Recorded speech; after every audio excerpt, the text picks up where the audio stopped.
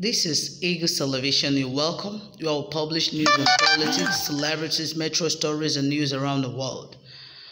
We have a trending news. Before I continue, if this is your first time of watching, just subscribe to the red button so as to keep you updated. Presidential Election Tribunal begins siting today. The Presidential Election Petition Tribunal will this morning begin its pre-hearing conference on 4 petitions before it that are seeking to overturn President Muhammadu Buhari's re-election.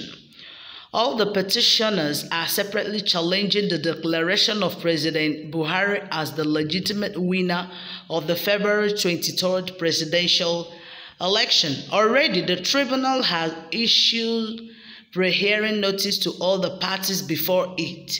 At the conference today, the tribunal is expected to meet the parties with a view to setting up modalities to be adopted in the actual hearing of substantive issues in dispute. Apart from the petition filed by the People's Democratic Party (PDP) and its candidate Atiku Abubakar against President Buhari's re-election, other petitioners before the tribunal are Hope Democratic Party (HDP) and its candidate Chief Ambrose Oruru, People's Democratic Movement (PDM) and its candidate Pastor Aminchi Habu, and Coalition for Change (C4C) and its presidential candidate Jeff Chizi Ojinka.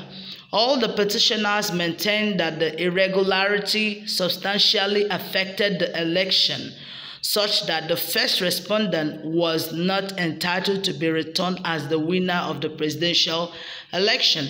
The Independent National Electoral Commission (INEC) had on February 27th declared that Buhari garnered a total of 15,191,847 votes to defeat his closest rival Alhaji Atiku Abubakar of the opposition PDP, who it said pulled a total of 11,262,978 votes. However, Atiku had almost immediately the result was announced, vowed to overturn it in court. Thank you and God bless you for watching. I believe God will intervene, or what they have to say. Remember, this is Eagles Television. We love you. We'll keep you posted.